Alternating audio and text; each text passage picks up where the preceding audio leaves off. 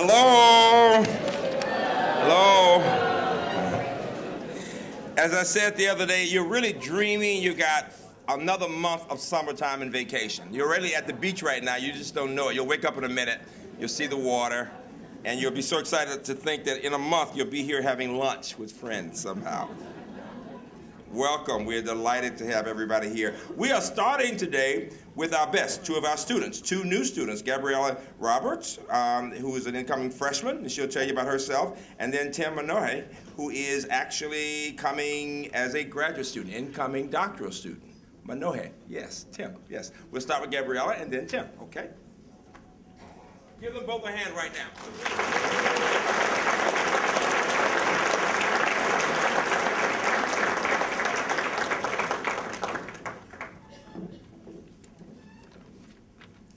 Hello, and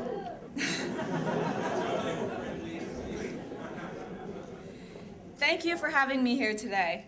As President Hrabowski said, my name is Gabriella Roberts, and I am an incoming freshman at UMBC. I am proud to be part of the Humanities Scholars Program and the Honors College. When I started looking at colleges during my junior year of high school, I had a pretty good idea of what I was looking for. I wanted a larger university that focused on research because I was interested in pre-med. I preferred a university that had as much emphasis on academics as it did athletics, if not more. A good study abroad program was also important to me, along with an honors program and other prestigious programs for students and the ability to work closely with professors on research or to just get help. Sounds familiar, right? But UMBC wasn't on my radar screen until my dad, who is an alum,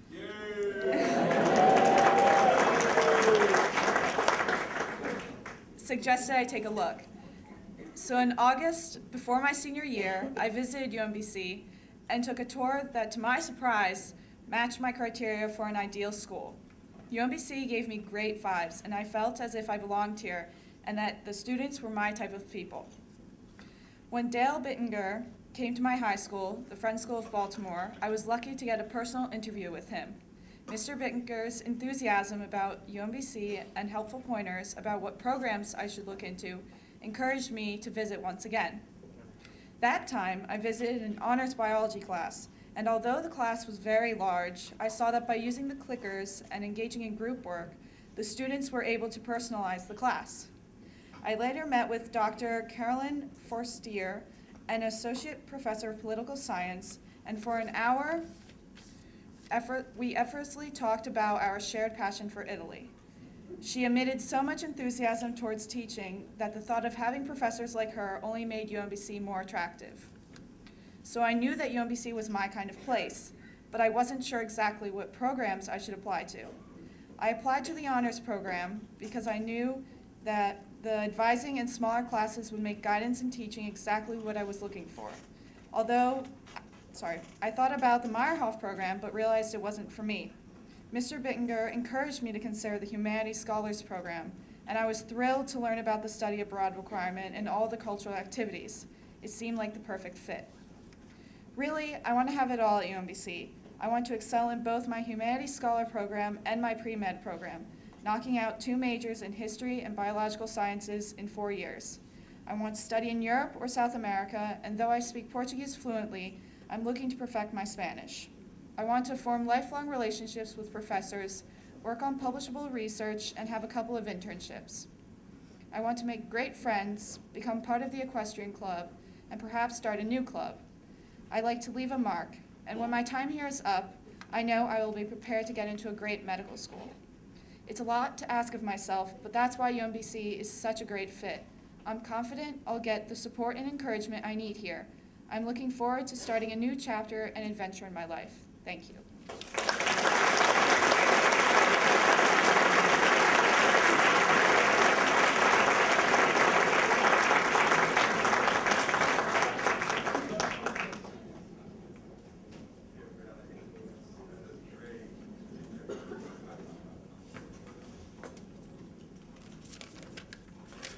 Good morning. All right. So before I give the reasons why I came to UMBC, I'd like to give a little bit of context as to how I was before I came. So I was born in Kenya, Nairobi, Kenya, in 1989, to James Wachera, who was a biology PhD student. Just from that, you can tell my PhD pursuit isn't that special. And Phyllis Kariuki, who was a computer programmer. So we moved to South Africa in 1995. And after that, after my mother won the visa lottery, we came to America with nothing more than a dream and my dad's PhD. So when we first came to Maryland, I thought that I was going to be moving around a bit more. But it's been 13 years and we're still here. So I have a feeling we'll be here a while more. So while I was growing up here in Baltimore, I had this itch for adventure. It was partly because we had moved around so much before, but also because I always saw my dad going on conference trips, and he went to Luxembourg and Israel, and I was here. So when I graduated last year with my bachelor's, I decided to go to Korea, South Korea, to teach English for a year. That turned out to be only 6 months. 6 great months, but I felt constrained. I felt that intellectually and career-wise that I wasn't getting anywhere in my field. Instead of solving hard engineering problems, I was dealing with unruly students. And so, yeah, by the way, kids are the same everywhere you go. But I decided, you know, I need to go back to grad school. This isn't fun, and it's not going to get me anywhere. So while I was applying for grad school, I was looking at tuition, and that scared me. And I was wondering, you know, how was I gonna pay for this? I graduated, thankfully, with no debt from bachelor's. I saw that my colleagues who hadn't graduated without debt were thinking about money in very negative terms. How much do I have to pay now? How much do I have to pay later, and so on. Thankfully, my advisor, Dr. Ma, if she's in the audience, she saved me. She forwarded my application to the Meyerhoff Scholarship, Meyerhoff Fellows Program, supported me, which is going to support me for a year with funding. It's for underrepresented students in the STEM fields for medical-based research. So I had that. That's great. So where am I going to live? Thankfully, my parents hadn't remodeled my room the 6 months I was gone. So I basically just came back and moved with my parents. So I'm thankful to come back. I have a great advisor. I'm in a great fellowship program. I love the people in my cohort. And I get to eat my mom's delicious food. So thank you. That's why I came to UMBC.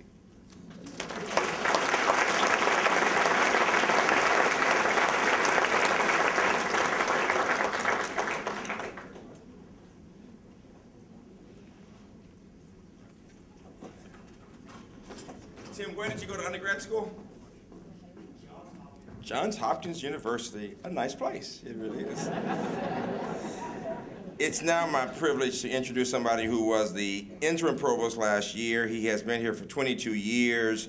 He distinguished himself in many ways as a theoretical physicist, as president of the Faculty Senate, as dean of science, and he is now our beloved provost, Philip Rouse.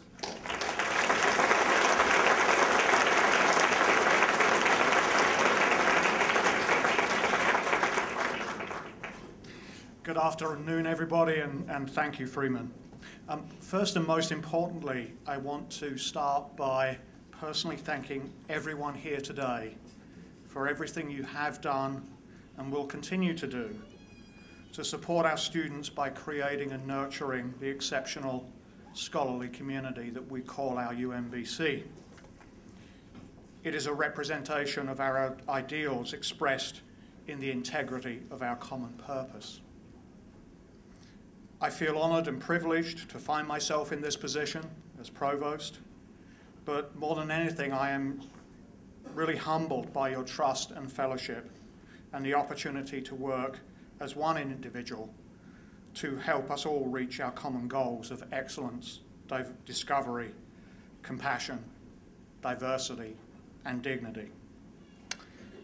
A few weeks ago, and this is not an uncommon occurrence, by the way, a few weeks ago I was asked, what are you most proud of about UMBC and being provost and being associated with this community for such a long time? And I was inclined to follow up with the question, how long have you got? Because it probably would even tax your patience if I was to mention all the ways in which I'm so proud of UMBC and all of you. But I did want to mention one, and it's particularly relevant to the last few years as we have faced all of us face some fiscal challenges. And this was an institutional priority that we held fast to. It's the priority we have placed on making sure that people are able to keep their jobs and have jobs during this difficult time. Now, I refer to it as an institutional priority, but of course, really what this is, it's an expression of a community value. And we also must acknowledge that every single person in our community and in this room today has made some sort of sacrifice so that this could happen. And because of it, UMBC could be a better place. So thank you. So I'm very fortunate to have just returned from spending 3 days in Iceland.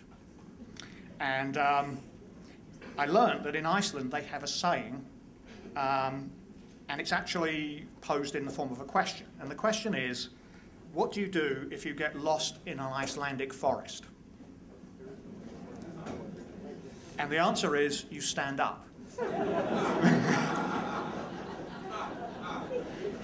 You understand why in Iceland it's cold and the trees are smaller than that one over there.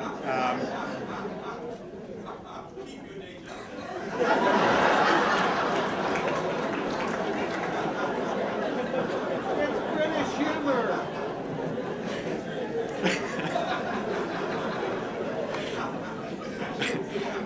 Thank you, Freeman. I appreciate the career advice. That's actually going to bring me, believe it or not, through a very circuitous route to speak about the next stage of the evolution of UMBC and the work we will all be engaged in over the next 3 or 4 years. This is the next stage of our planning that will follow on from the strategic framework for 2016, which we originally put in place in the early 2000s. Now, over the past 2 days, the UMBC retreat focused on the process of planning and what we can learn by taking a look at how UMBC has transformed itself over the past decade. Over the next year, we'll be reaching out across campus to fulfill our commitment to designing a planning process that involves the widest possible consultation and discussion among our community. Every one of us will have the opportunity to contribute to decisions, and to contribute towards our vision of UMBC and how we're going to get there. It will, I suppose, coming back to my Iceland analogy, it will, I suppose, be a time where we will all stand up and think not only in terms of our immediate surroundings, but also thinking carefully about the overall vision and mission for our university, our part in it, and how we get there. So I'm going to conclude, before we get to the final part of these remarks, I wanted to share with you, hopefully not too pretentiously, just a personal reflection with you about where we are at UMBC. And this is a sort of image I often have in my head when I think about it. And it's this. There's an open door in front of us. We are standing on the threshold that is the sum of our accomplishments. We have earned the right to establish for ourselves a new model for a modern public university, one that preserves our vision and our values. I know I speak for Freeman and myself in saying that we look forward to us all stepping through that door together. This year marks Freeman Hrabowski's 20th year as president of UMBC.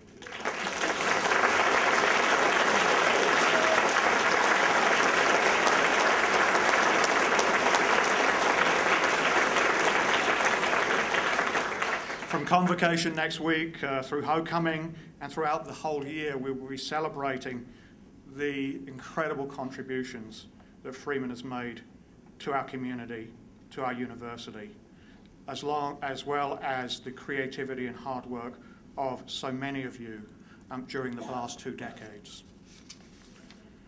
So now I would ask that you please retrieve your glasses from the center of the table.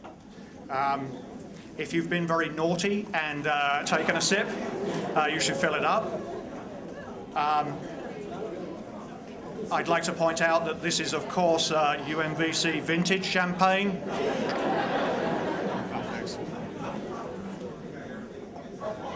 It's 1966, of course.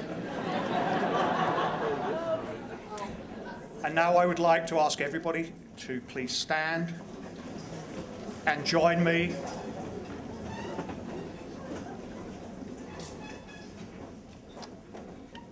We all know that one individual alone cannot grow and transform a university, bringing it to the heights that UMBC has achieved. That takes the hard work and dedication of hundreds of people over many, many years. But one person can inspire, and one person can lead. I propose a toast to our Freeman Hrabowski, for his unwavering dedication to UMBC, outstanding leadership, and remarkable vision over the last 20 years. Freeman, you truly inspire us all. To Freeman.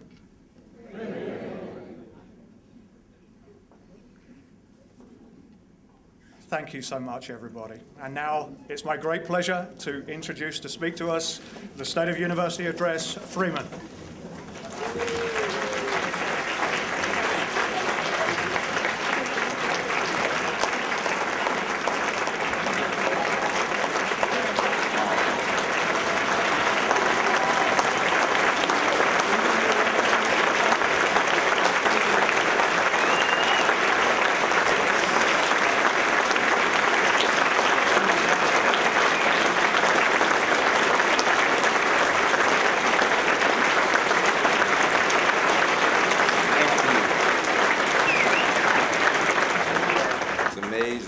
Just amazing, absolutely amazing. This is going to be an incredible year in so many ways. It really is. First of all, I was so touched by Gabriella and Tim's remarks. Give them both a hand, would you please? Very special. I will tell you that Philip is a fascinating person with a postdoc from Cambridge and Berkeley and theoretical physics. And I remember one day we were talking and he said, Freeman, you know, it's interesting about Americans. They tend to think that when they hear someone with a British accent, that person is of privilege, comes from privilege. He said, far from the case.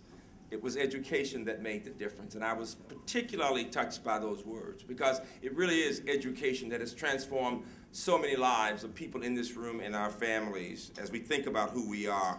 When I heard Tim say that he was born in 1989, the first thought I had was, believe it or not, was Bill Rothstein, who came into my office in 1987 and said, now who are you? Wait a minute. Give Bill Rothstein a hand for coming in and saying, who are you? It's amazing. And so time continues to move on. It has been our tradition every fall to assemble and reconnect with one another, a very special part of being a community, and to highlight our progress and challenges. A year ago, I addressed our fiscal challenges and talked about how we had weathered the storm and gone through a lot of sacrifices and working through shared governance to make sure people had jobs and that people knew that we cared about them. I also highlighted many of the exciting ways in which we have been moving forward. This year, I'd like to focus on, again, maintaining our financial stability, not knowing what the future will hold, and how we will continue to move forward as we approach the 50th anniversary in 2016. I have often said that the first 50 years of our development really will create that foundation for the future of this university. And so all of us, in many ways, are part of the founding group when people look back years from now. Above all, we have been true to the most important principles: protecting people, supporting people, and building the academic program.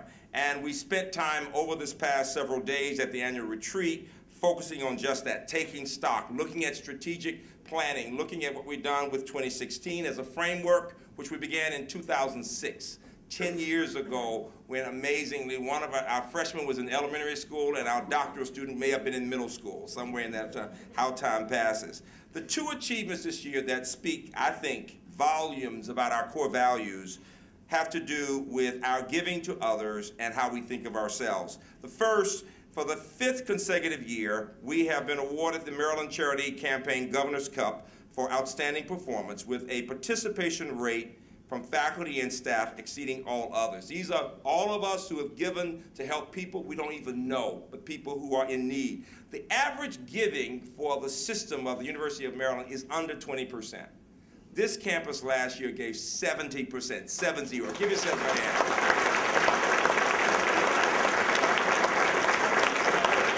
Very impressive.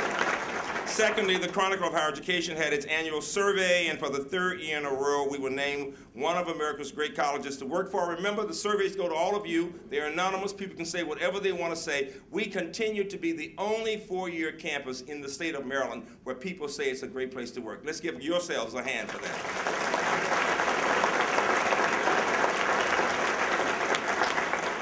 I've already congratulated our new provost. I want to congratulate our new dean of science, who was chair of chemistry. Bill, of course, give Bill a hand, would you please? He's a great guy. Is he here?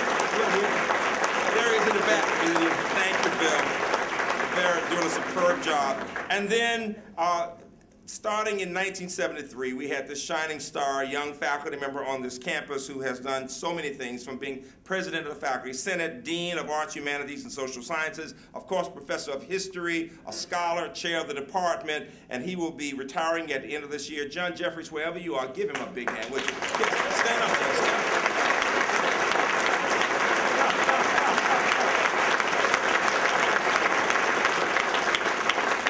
And we've made several key leadership appointments, and if you're here, I want you to stand. Charlene Ewell is Director of the Budget and Resource Analysis. If Charlene is here, somebody give Charlene a hand.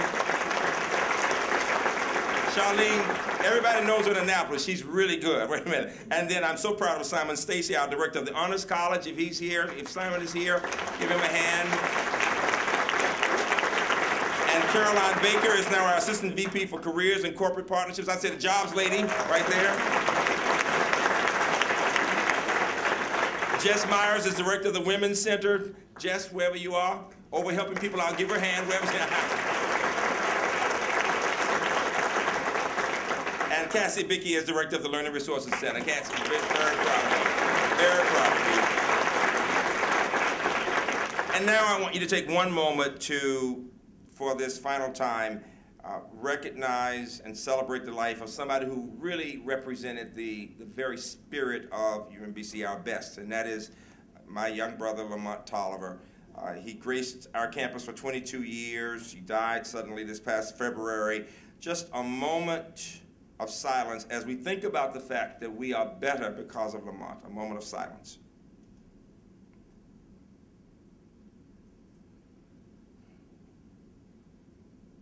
Thank you very much. And I want to congratulate Keith Harmon. He's done a great job as acting director. Give Keith a hand if he's here. Keith Harmon really doing a great job.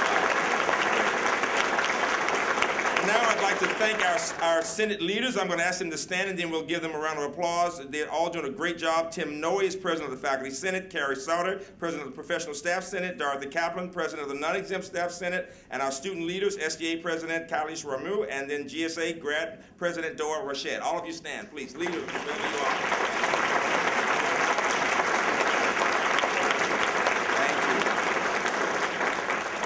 Now, an overview of the budget. Despite the fiscal challenges, the system continues to do much better than most systems in our country.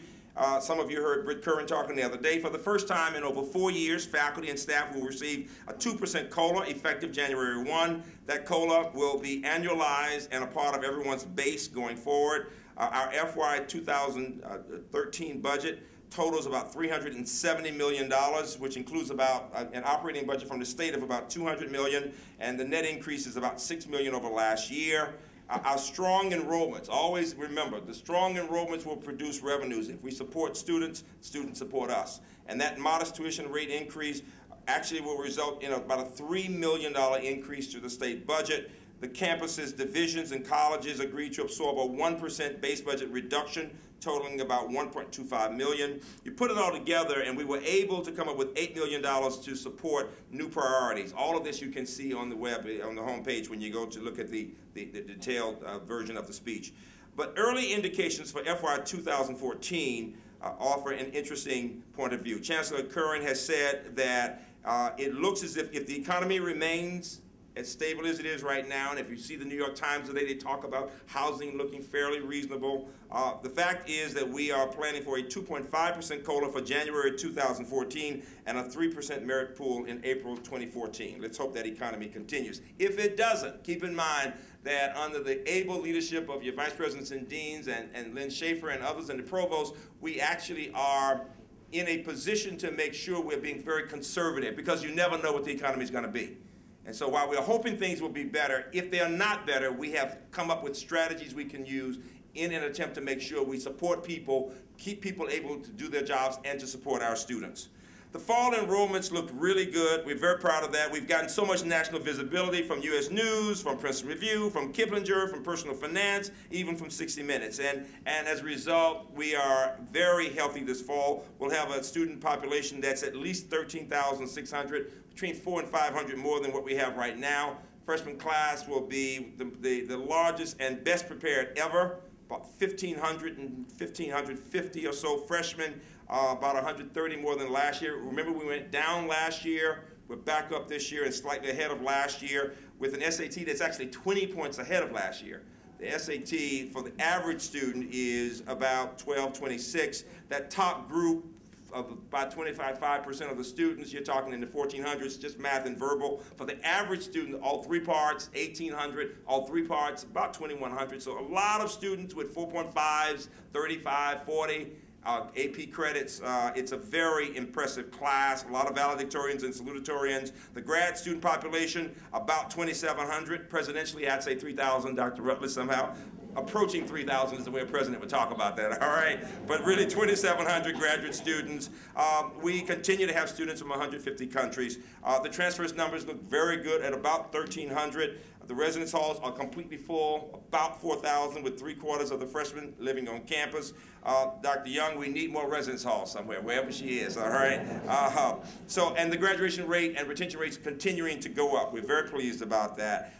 We continue to use a variety of initiatives to help us support our students. First-year seminars, Introduction to an Honors University, the Chemistry Discovery Center, CASEL, the Retrieval Learning Center, the PhD Completion Project, the Promise Program, Dissertation in the House. So at the undergrad and grad levels, we're constantly saying, how do we do whatever we can to support our students? Some of you may recall that we really did learn that the more there's a sense of community among a group of students, the more likely it is the student will have the kind of experience that will keep the student here. I'm looking at Charlie Brown. The fact is that our athletes have higher graduation rates than anybody else on campus. Give them a hand for that, would you please? Very impressive.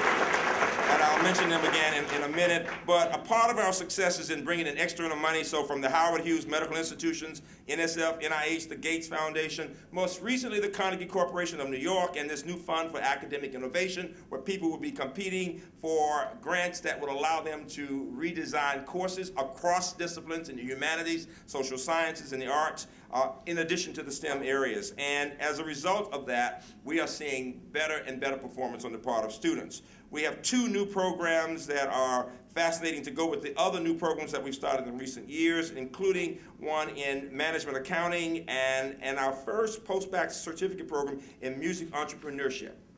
Fascinating area. You may want to look into that. Our continuing and professional studies division continues to play a really important part in working with our departments. If you've not had a chance to see some of the work they do over on South Campus or in 5 Maryland counties, I'll tell you how many of you have been to the Columbia Gateway location? If you've not been, go see it. You'll feel really very, very impressed with UMBC. We are educating hundreds of students in these places in cybersecurity and other areas, but it's a lovely location with a big picture of the library when you go in the building. It's yours. I mean, how many of you have been down to Shady Grove? Good, because you know we claim that, right? How many of you been to the Columbia Center? Because we manage that. That's ours too. Go down there and say this is ours. All right. Go down. Just don't say it too loud, but it is ours. All right. On a recent, and I really want to congratulate the training centers, John Martello and all the others, because for the second year in a row, Inc. magazine named them to the fastest growing private companies in this special list. It's a real distinction. Give them a hand for that, would you please?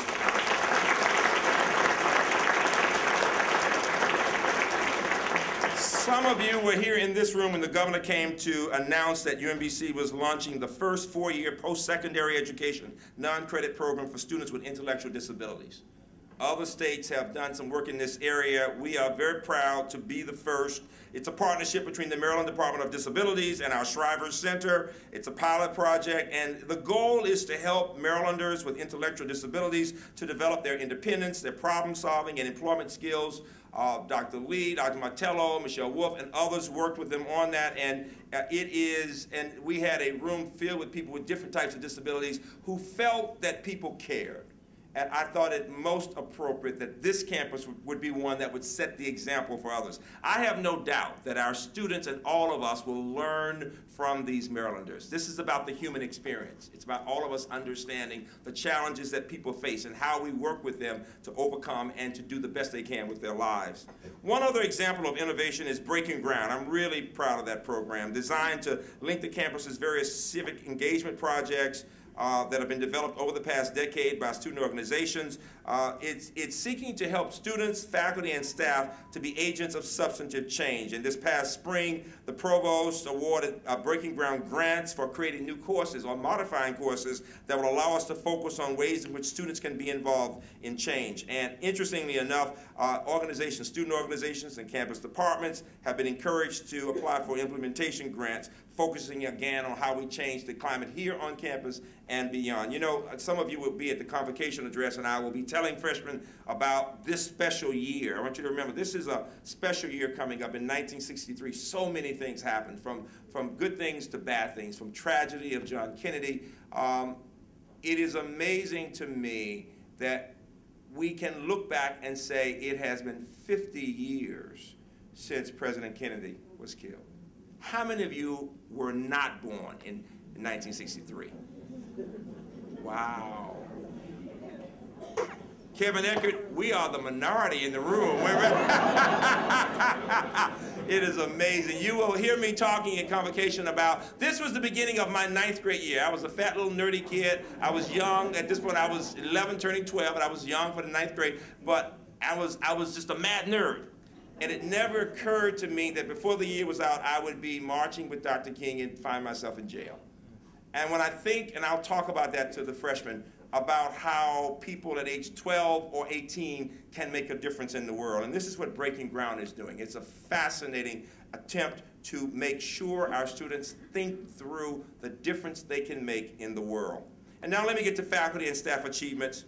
Members of the faculty have distinguished themselves in many ways. These are just examples. We recognize this spring Terry Bowden in history for the Presidential Teaching Award, and Tim Finan for the Presidential Research Award in computer science. Also, Professor Bimal Sinha in mathematics and statistics received the Regents Faculty Award for Excellence in Research, and Professor Penny Reingans received the Regents Faculty Award for Excellence in Mentoring, and Professor Phyllis Robinson in Biological Sciences received the President's Commission for Women Achievement Award.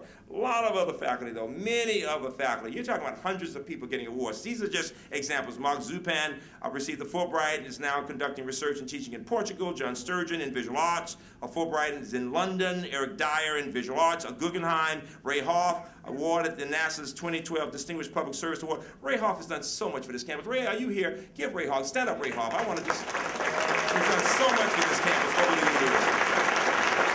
I really appreciate it. Really appreciate it. Mike Hayden, the chair of physics, has been invited to participate in this Cottrell Scholars Collaborative think tank, very prestigious. Marie Desjardins in computer science was elected a distinguished scientist by the Association for Computing Machinery. And Rubin in history was elected president of the Society of Civil War Historians. Bruce Waltz in emergency health services received a Lifetime Achievement Award from that national association. Raphael Falco in English was named the Lipitz Professor of the Arts and Humanities and Social Sciences. And then one final one, don't know whether she's here or not, but one of our faculty has been selected to be on leave to direct the International Tracing Service in Germany, serving victims of Nazi persecutions and their families by helping them determine the locations and fates of missing families. It's a major honor for her and for the university. Would you give Rebecca Bowling a hand, please? Is she here?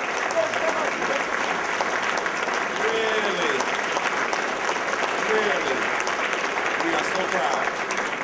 So she's taking UMBC to Germany. We like that. This is good. Several staff members also received incredible awards. Our Presidential Distinguished Staff Award winners include Paul Ciata in Physics, Cheryl Johnson in Contracting Grant Accounting, Arlene Unwall in International Education Services, Janet Magruder, Center for Art, Design, and Visual Culture, receiving the Regent Staff Award for Outstanding Service, Michelle Wolf in the Shriver Center for the Jakubik Family Endowment Award, Lynn Wren received the National Association of Nakubo National Association for College and University Business Officers Rising Star Award, you get that? Lee Calizzo received the American College Personnel Association Award with its Women's Research and Scholarship Award, and then Jen Dress received the Outstanding Mid-Level Professional Award. All of them stand and give them a hand, would you?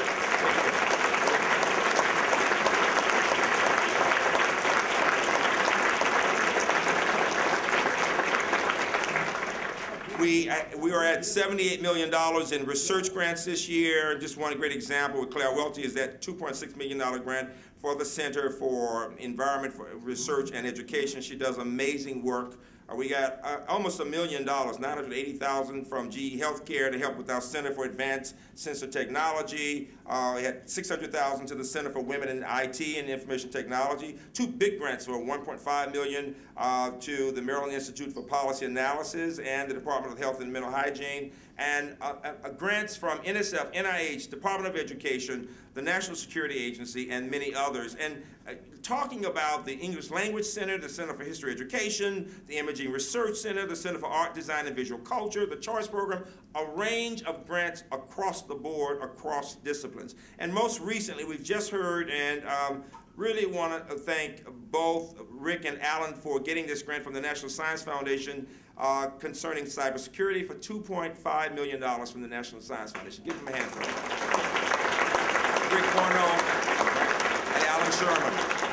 And then student achievements, we have students going, you name the university, from Harvard to Hopkins to Stanford, MD, PhDs to law school. I was really proud. I got a call from one of our mentees who was in Las Meninas, the actor, Keelan Jones. He's just started at NYU, the Tisch School of the Arts. There were hundreds and hundreds of applicants. He beat out kids from the Yale Theater School. They only took 16. Give him a hand for that in the arts. It's really nice.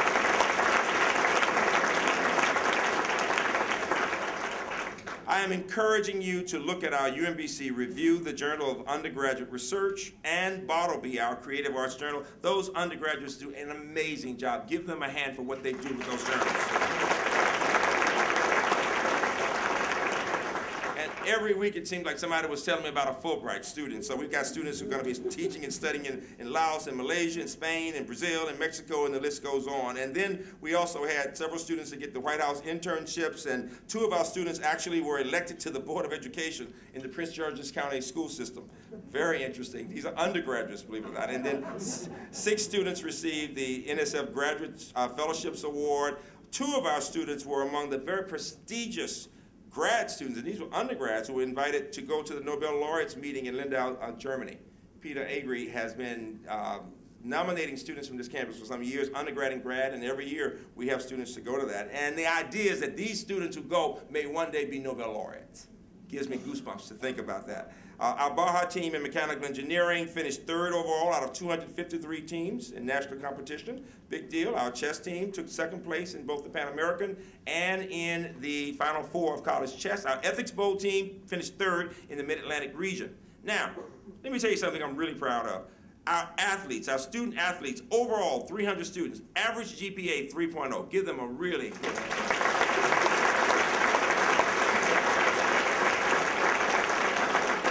Just a couple examples of great seniors. If at women's volleyball standout, Iman Kennedy, who was from a rural town in North Carolina, came up, kept a 3.9, amazing in psychology and biology. She wanted to go to dental school, and young black woman had 99th percentile on the dental aptitude test. Amazing, at a 3.9. She could have gone anywhere. She wanted to go home. She's now at Chapel Hill. Everybody tried to get her. She wanted to go home, and I'm very proud of her. She was one of the 10 national finalists for the Arthur Ashe Sports Scholar Award. And then Curtis Schickner, who was captain of the baseball team, graduated cum laude in economics. He's now working as an analyst for Exelon and did amazing things representing all student athletes with the NCAA.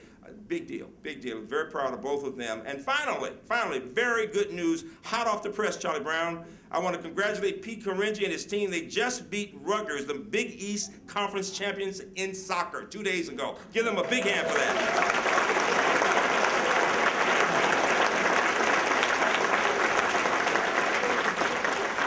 So we've just completed phase 1 of this new $160 million building, about the first half of the money. It is significant because it is a symbol of the importance of the arts and humanities on this campus. We're going to be using it to talk about the strength of research and teaching here for arts, humanities, and social sciences. As John would say, it is an opportunity for us to really celebrate all of the good things going on in those areas. You'll be hearing a lot about that this year. I want to thank the governor and Maryland legislators and others for all they've done. We got the money for phase 2. Give us a big hand for that. That's really, really great.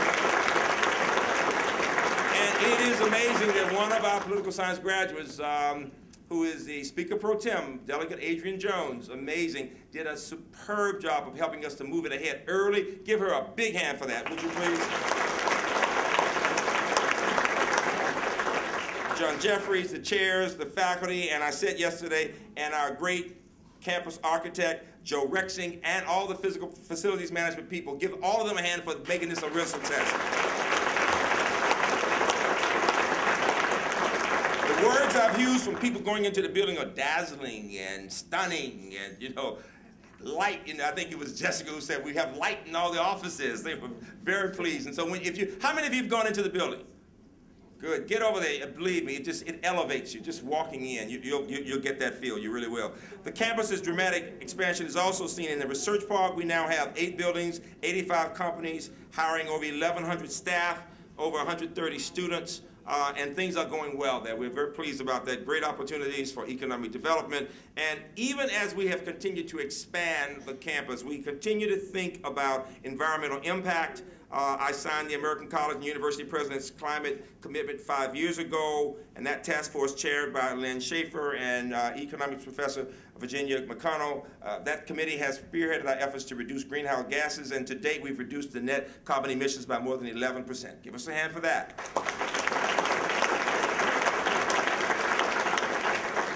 When I think about environment and the importance of it, there's a name that comes to mind, and I just want to recognize it because she's always been talking about these things, bringing me pictures to see other campuses 20 years ago.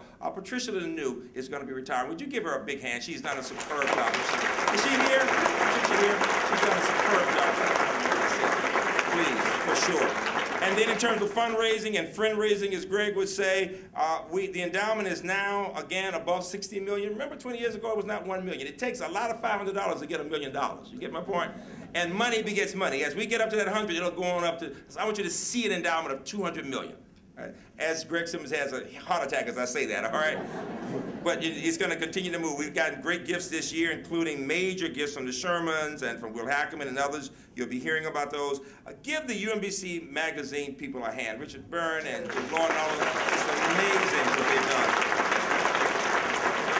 They've continued to connect alumni to the place, and the more people know about us, the more they want to give. It's a good story. It really is. The fact is that we have more and more alums coming back, and they are impressed when they do. When Gabriella's dad comes back, I'm sure he looked very different from when he first came here, right? And it's a good thing. People take great pride in that. The Outstanding Alumni of the Year Awards will be held at Homecoming on October 11th. Homecoming is this fall between October 10th and 13th. We are celebrating several people. Stephanie Hill, who was a 1986 graduate in computer science, now leads Lockheed Martin's information systems and global solutions business.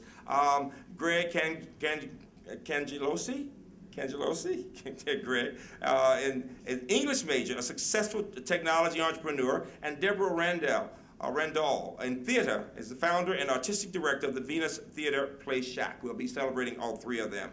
And then in the IT area, the division has done a superb job. It's significant that the auditors did not find one single finding or exception for that group. Give Jack Seuss and his entire team a big round of applause.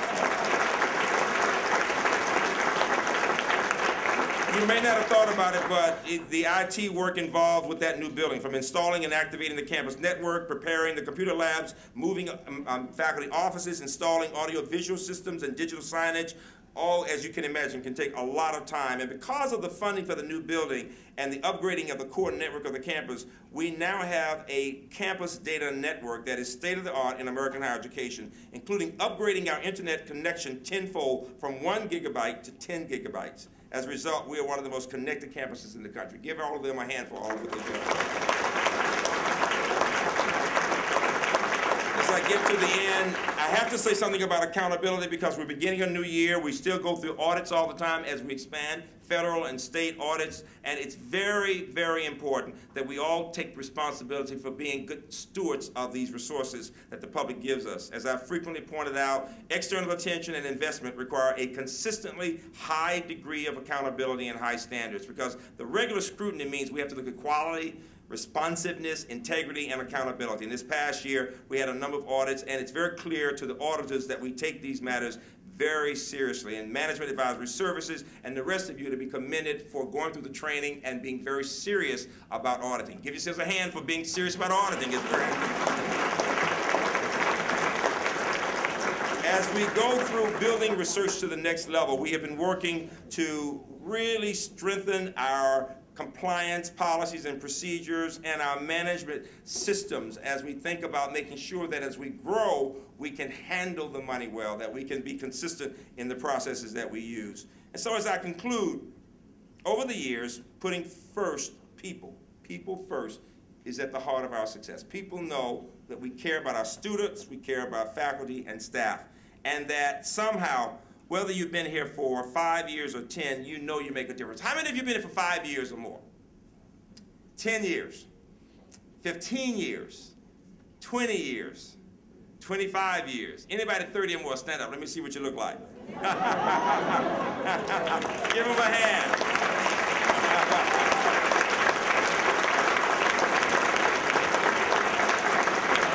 You really do look good. That's the good news. The bad news is we're getting old, but that's okay. It beats the alternative, as somebody told me yesterday. All right. In just 4 years, 2016, we will be celebrating our 50th anniversary, the Black and Gold's golden anniversary.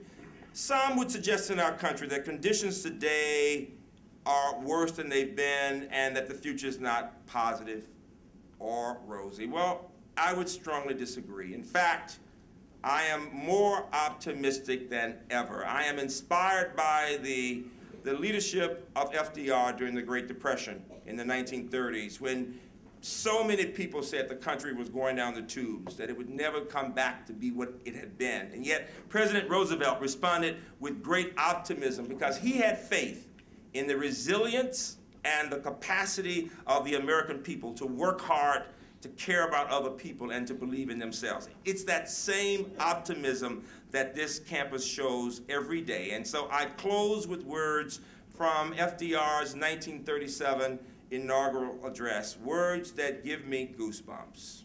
He said this from a wheelchair: "I see millions denied education and the opportunity to better their lot and the lot of their children. I see 1/3 of a nation ill-housed, ill-clad, ill-nourished." But it's not in despair that I paint you that picture. I paint it for you in hope.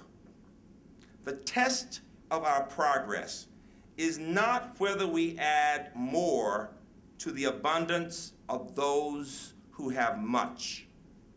It is whether we provide enough for those who have too little. It is an honor every day to be president of UMBC. Thank you all very much.